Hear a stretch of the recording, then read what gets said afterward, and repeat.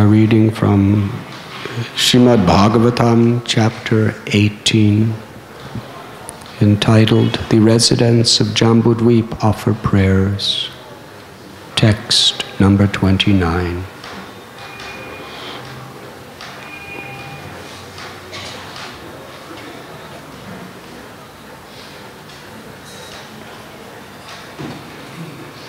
The residents of Hiranmaya Varsha experience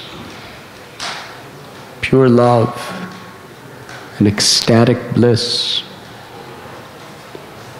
in remembering the beautiful form of the Lord, who is eternally existing as a tortoise in their abode. Srila Prabhupada herein is bringing to our attention a most essential truth. That the Lord is absolute, and His opulences, including infinite beauty, is absolute. And in whatever form He assumes, whatever form He possesses, it is of absolute infinite beauty. It is a fact. In this world, the only person who is attracted to a tortoise is another tortoise. Human beings, they may become attached to a little turtle as a pet, but tortoises are big. Very few people are attracted to tortoises. What to speak of love, a tortoise?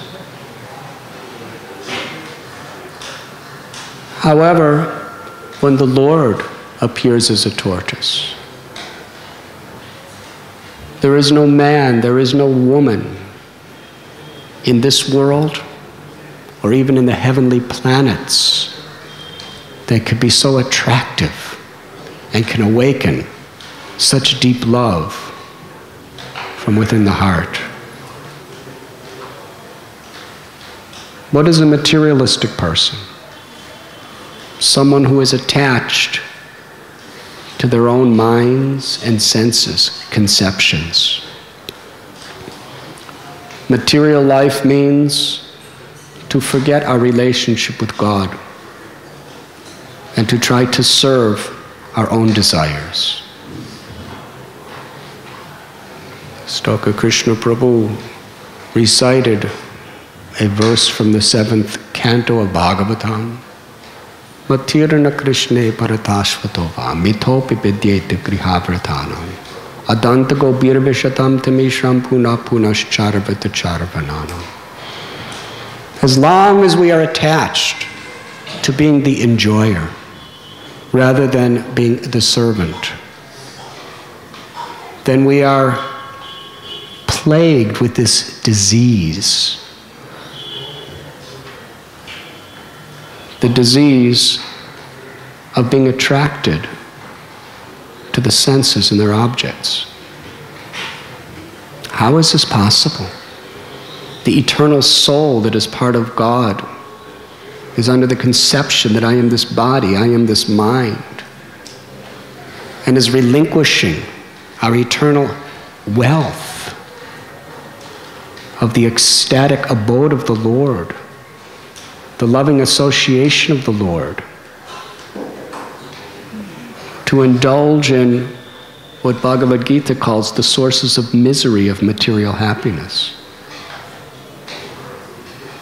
As long as we have this attachment to be the enjoyer, we cannot understand the Lord by any means we endeavor, either by our own efforts or even with the help of others. We have to give up this misconception that I am the enjoyer and assume the real nature of being a servant Servant does not want to enjoy. The true spirit of a servant is to be enjoyed. The true spirit of a servant is to want to please the object of your service, even if it creates much difficulty for ourselves. And we find this the consistent quality of all the great devotees, in all the great scriptures, throughout history. Prahlad Maharaj did not mind his own persecutions. He simply wanted to please the Lord. The residents of Vrindavan, they didn't care if they were in heaven or hell. They only wanted to please Krishna. Ambarish Maharaj was not concerned with his own life or death. He only wanted to satisfy the Lord. This is love. Bhaktisiddhanta Saraswati Thakur explained that as long as we maintain this misconception that I am the enjoyer, it is like an anchor in the boat of the human form of life. This human form of life is especially meant to cross over the ocean of material existence. But however much you row, however many good people you have on board to help you, as long as the anchor is connected to the bottom of the sea, you cannot really go anywhere. So Krishna says in Gita, Ye gita mam prapadyante tam stataiva bhajamyaham. As we approach the Lord reveals himself accordingly. If we approach the Lord in a spirit of servitude, in a spirit of devotion, then the Lord reveals himself to us as he is. Otherwise, if we want to enjoy this world, then the Lord will, corresponding to our desire, reveal the things of this world as very, very attractive. Sripad Yamunacharya, he was a king, Alabandhara. He had great opportunities for material pleasures. But in his famous prayer, he is revealing his heart that even the most exquisite pleasures of this world that I was so deeply addicted to, now that I have tasted the sweetness of your loving service, when I think of those things, my lips curl in distaste and I spit at the thought. How is this possible? This is not an aversion based on too much attachment. This is that he's seeing that the pleasures of this world are impediments that distract us from our eternal constitutional purpose, which is to serve the Lord and please the Lord. He's not spitting at the thing. His lips are not curling in distaste because of the particular thing that is before him. But it is the principle of these things that drag us away from our relationship with God. So here when we find the Lord who is all attractive, he awakens within the heart, according to our spirit of devotion, attraction to him. No one can be attracted to God without the grace of God. Premanjana churita bhakti vilochanena. Some people look at the deity and they see something not at all attractive. They see it as an idol, a diversion from real religion. Other people see the deity of the Lord and their hearts melt in ecstatic love. They're willing to give everything for that deity. There are so many stories of people for a simple deity in a temple. They're willing to give all their wealth to build beautiful temples. They're willing to give all their energy to cook wonderful food. For materialistic people, this is incomprehensible. One disciple of Srila Bhakti Siddhanta Saraswati Thakur, he was a wealthy man, and he gave literally every paisa he had to build a temple for the deity of his Guru Maharaj. Every paisa he had. And he also arranged the architecture. He put so much, practically full time. He couldn't earn any more money because he was giving us full time to build the temple. And all the money he had saved his whole life was going into building that temple. And by the time it was done, he had absolutely nothing. And he was blissful. And he asked permission from Bhakti Siddhanta Saraswati Thakur whether there was some little floor space in the corner of the temple where he could stay, because he was homeless. He sold his home just to make the temple nicer. And he spent the rest of his life just doing menial service to the deity. And he was happy. He was more happy than anyone else in this world because he was experiencing Krishna. Now, for a materialistic person, why? A deity? For those of you who have been to Vrindavan, you have seen Radha Govinda temple. Magnificent temple. Unbelievable work of art. So much time, so much energy for the deity. Now, from a material point of view, it doesn't make sense. Just like Radha Ras Bihari temple. The deities only cost maybe 15,000 rupees to have carved in Jaipur. But for them, they spent crores of rupees to make them happy. Does that make sense? Yes, because when Prabhupada installed Krishna, when he invited Krishna to appear in the deity, then it's not just a statue that cost 15,000 rupees to make. The Lord has appeared within to accept our services.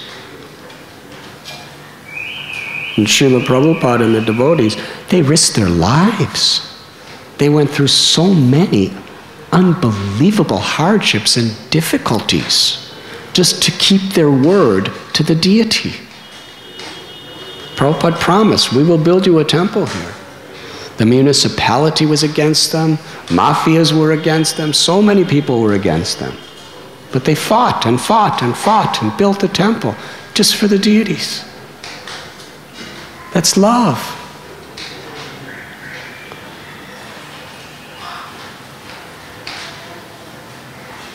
Because Krishna is revealing himself. So the form of kurma is Satchidananda, spiritual, eternal, full of knowledge and full of bliss. A material tortoise, you may like it at the best. But are you willing to give up everything in ecstasy to please a tortoise? No human is like that. But for God, He's not a tortoise. He's not a boar. He's not a fish, as we know it in this world. He's the supreme controller of all controllers. He's the ultimate object of everyone's love. And in whatever form He appears, when we please Him, He awakens that love within our heart. Shalagram Shila is just a little stone. He doesn't have a three-fold bending form that we can see. Just a little stone. To a materialist, the Shalagram Shila is no different than any other rock laying in the river. Yes? But how is it that great devotees, they have centered their entire lives around the service of that little stone called Shalagram?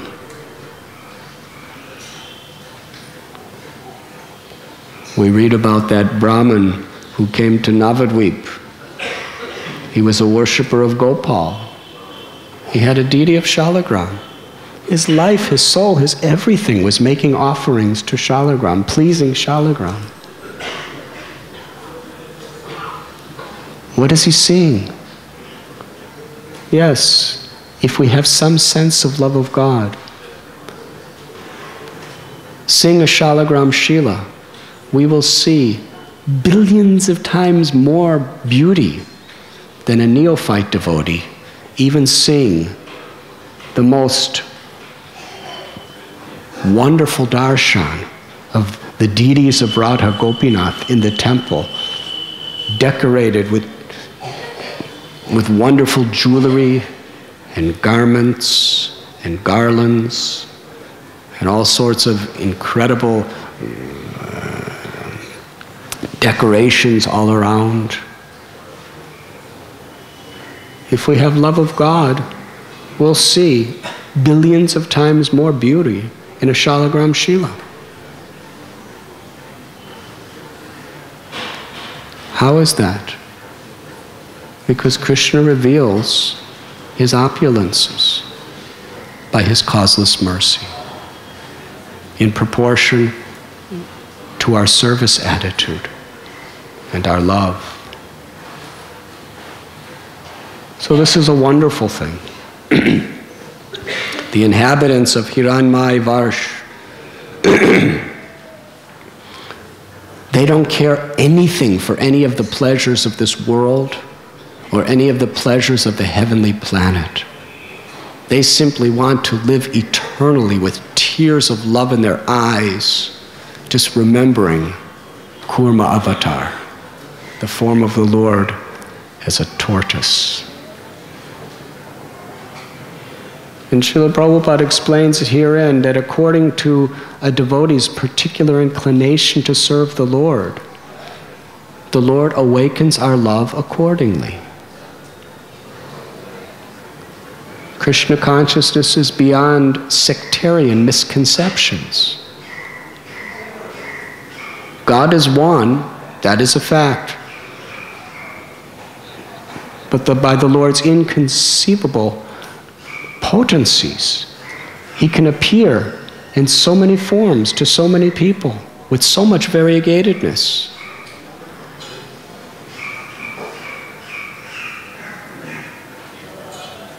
In the Navadvip Mahatmya, as well as the Bhakti Ratnakar, we read about a devotee named Vasudeva. He knew about Ram. He understood the various forms in which the Lord has taken in different incarnations in this world. But he particularly was so deeply attached to Varaha, the form of the Lord as a boar. Now, relatively, most people consider even a tortoise more pretty than a boar, an uncivilized pig in the jungle. But that was his goal of life. He just wanted to have darshan of Lord Varahadev. It was his only passion. He was performing great austerities just to get that darshan of Lord Varaha. Why? Why not Krishna? Why not Ram? Why not Mohini Murti? He wanted darshan of Lord Varahadev. That was his goal of life, his everything. And Lord Varahadev, in the place called Koladvip, gave his darshan to Vasudeva. Because the Lord awakened within him the realization of the greatness of this beautiful form. In Srimad Bhagavatam, we find when Varahadev appeared, the sages, the rishis, and all the devotees, they were offering prayers of love to him. They saw that he had the most attractive lotus-like eyes. His paws were the essence of all beautiful things. His hooves. Yes? And the bristling hairs on his body were just magnificent, mind-boggling in the way that they were attracting their hearts with such love. What to speak of his irresistibly beautiful nose. Now, not too many humans are attracted to the snout of a pig. But for Lord Varahadev, that snout is more attractive, unlimitedly, than the nose of any lover of this world. Because it is Krishna. He is Krishna, the all-attractive one, whose body is eternal and spiritual. And when he awakens that attraction within our heart, then what we see and what we remember is irresistible. So we cannot bring Krishna down to our mentality. This is the condition of a neophyte devotee. We try to judge Krishna through the limited perceptions of our eyes and our ears.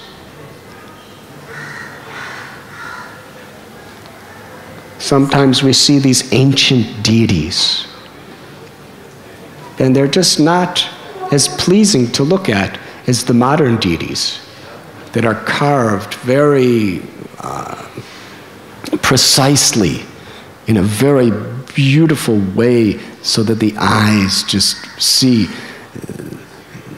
such a beautiful lady in Radharani and such a beautiful man in Krishna. Yes, the features so nice. But some of the ancient deities, there's hardly any features that we can see. They're just black stones that just have a basic shape. Yes? But we find that the acharyas, what were they seeing? Rupa Goswami, he was warning us, if you are attached to your family, friendship, love, and home in this world, don't go to Keshigat, because the form of Govindaji is there. And once you see that form of Govindaji, how can you ever be attracted to anything of this world again? He's talking about the deity of Govindaji. This is what he's seeing.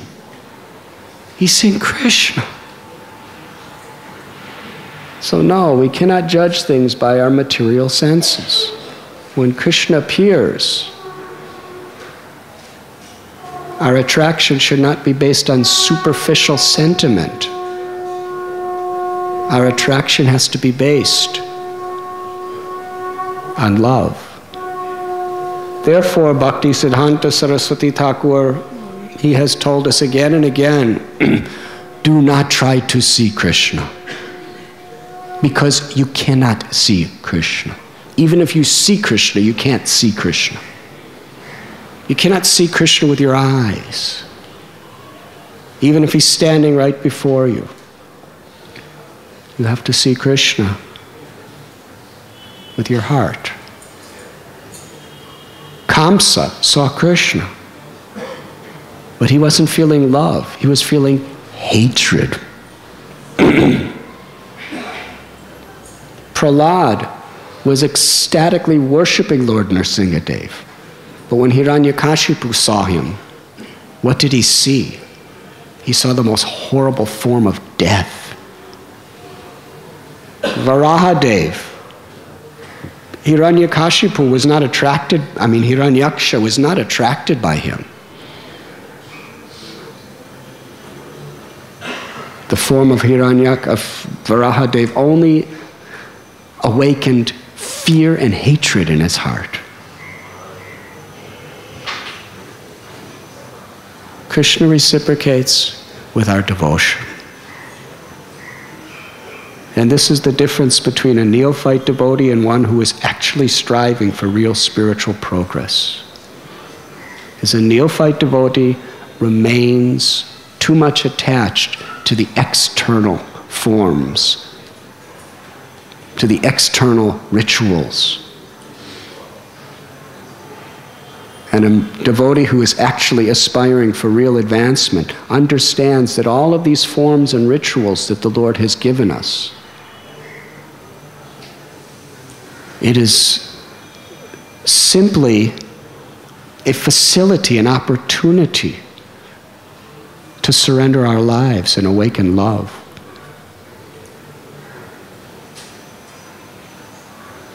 Srila Prabhupada explained that we could do without everything else, but we must have the association of devotees, and we must have the holy name of Krishna. But even the name of Krishna,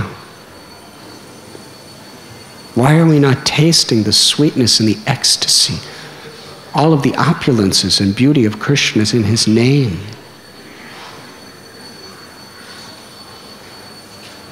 It is because of our service attitude.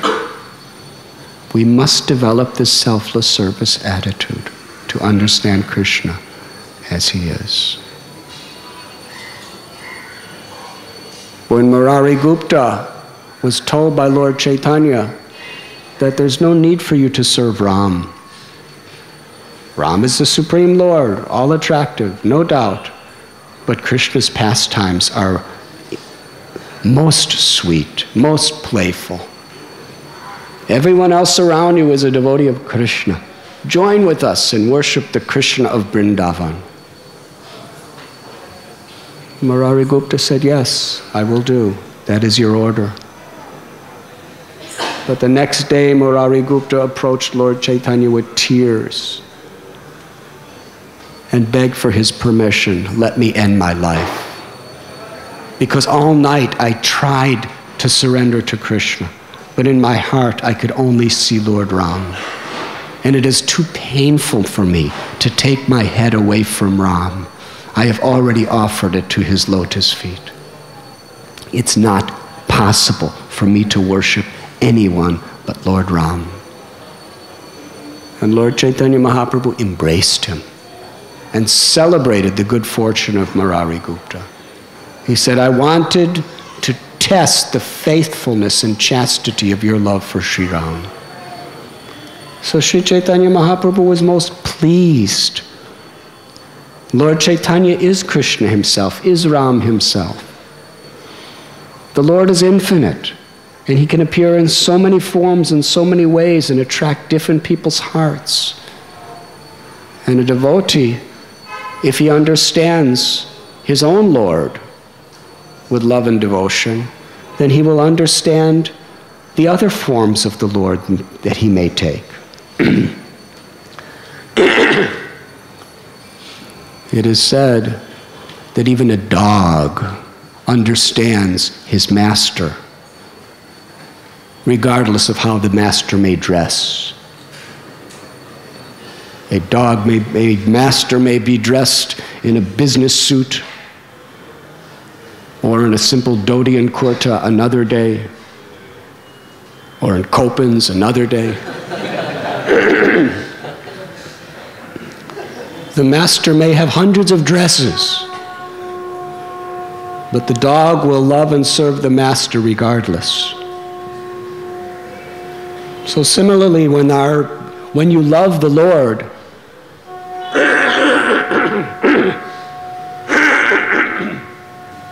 if you actually have some love for God, even when you see him in other dresses, in other forms, you can only love him.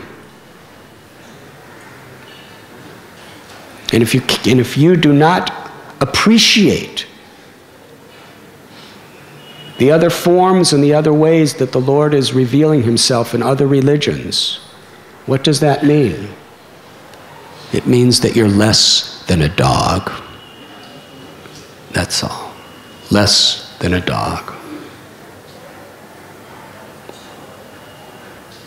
Srila Prabhupada emphasized this point. Shukadev Goswami, he loved Krishna. Shukadev Goswami is a parrot of Vrindavan, the intimate pet of Srimati Radharani. He's coming from Goloka. He's witnessing and participating in the most intimate pastimes of conjugal love with Radha and Krishna. But yet, with such ecstasy, he's describing Kurma avatar, Varaha avatar, Matsya avatar, the Lord in the form of a fish.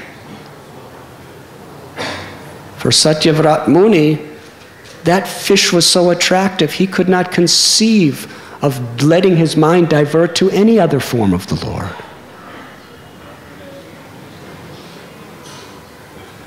And Shukadev Goswami is glorifying these devotees of the fish incarnation, the boar incarnation, the half-man, half-lion incarnation. Why? Because he loves Krishna. If you love Krishna, you love everything about Krishna.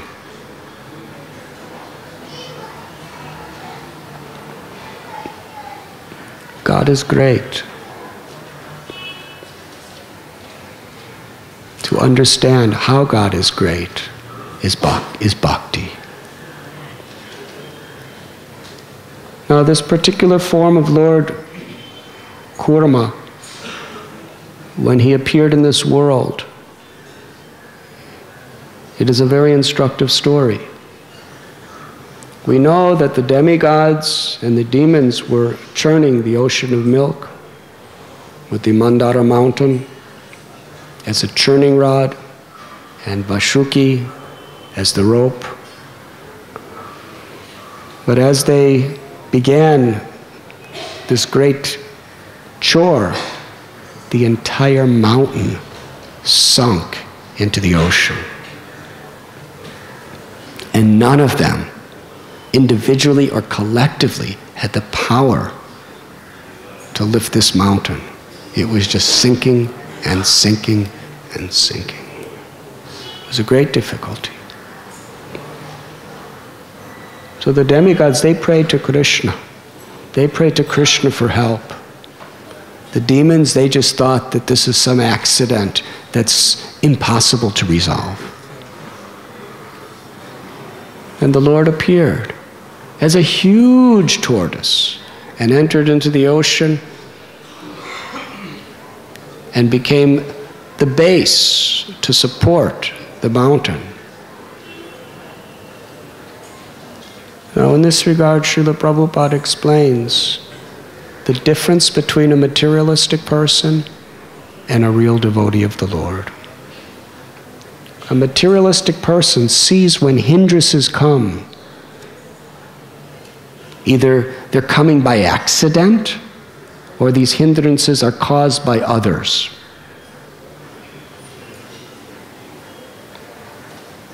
But a devotee sees that behind everything is the will of the Lord and an opportunity to come closer to the Lord.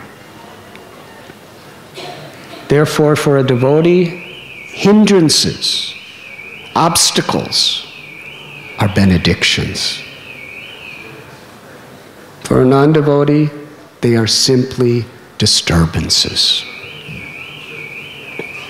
It is a matter of perception.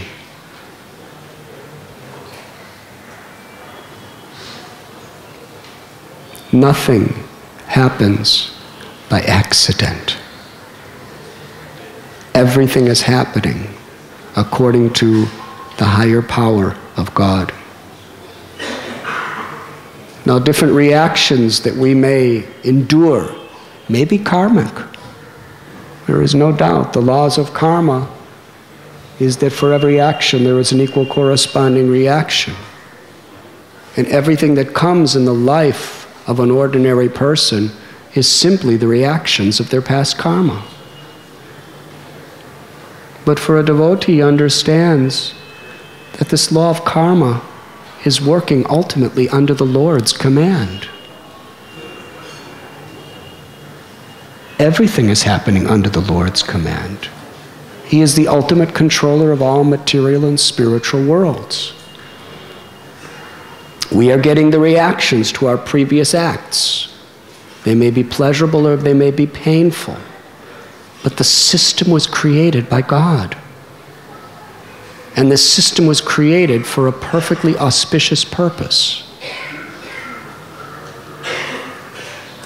Therefore, even karma, a devotee sees the all-merciful, benevolent hand of the Lord behind it. And those who are surrendering to the Lord, then the Lord personally puts us in various situations that are perfectly according to what we need to spiritually grow. And a devotee sees that. No, nothing is an accident. A devotee wants to see Krishna's hand behind everything. Tatenu kampam susamikshimano bunjana evatmakritam vipagam. That even in the most painful condition, even in the most difficult circumstance, a devotee folds palms with gratitude and thanks Krishna, sees this difficulty as a benediction, and wants to serve the Lord.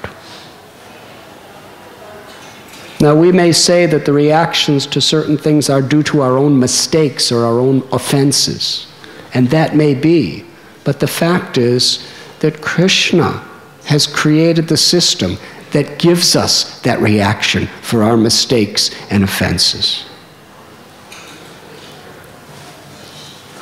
Sometimes Prabhupada, he would chastise devotees. They would do things negligently, and then the results were bad, and they would say to Prabhupada, it is Krishna's mercy.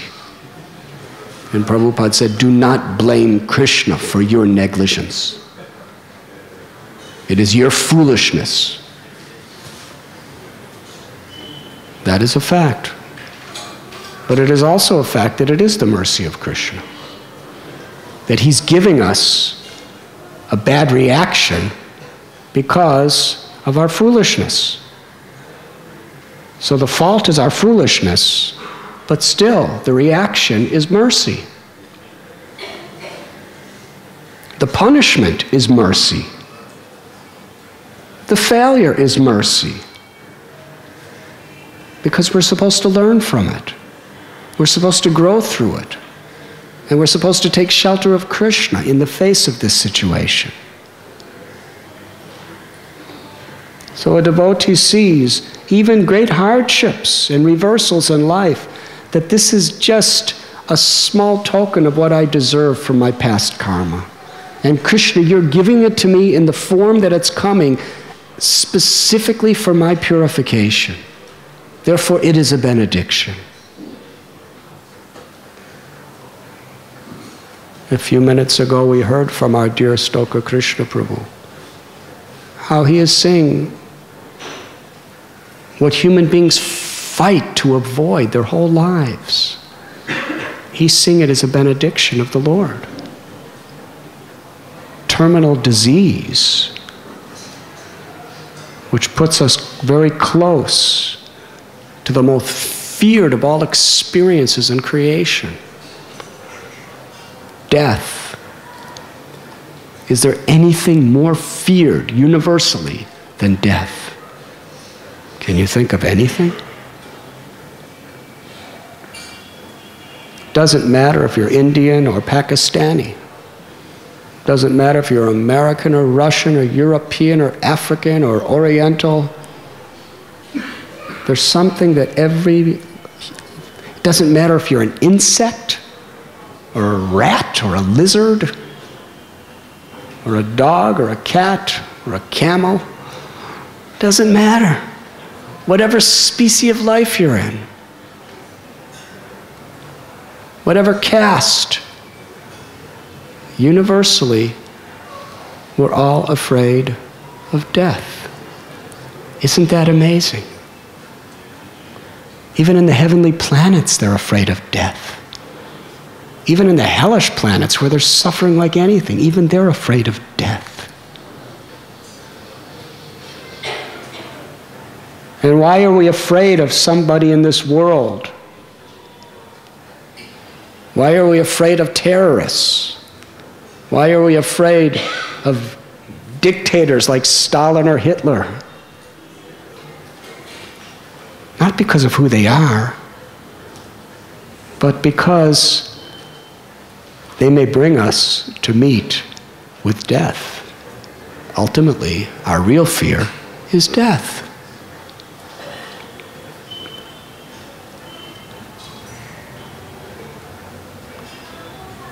But to a devotee, Bhaktivinoda Thakur prayed, Krishna, if you want, you can protect me, or if you want, you can kill me. It doesn't matter. I'm your servant. You can do anything you want with me.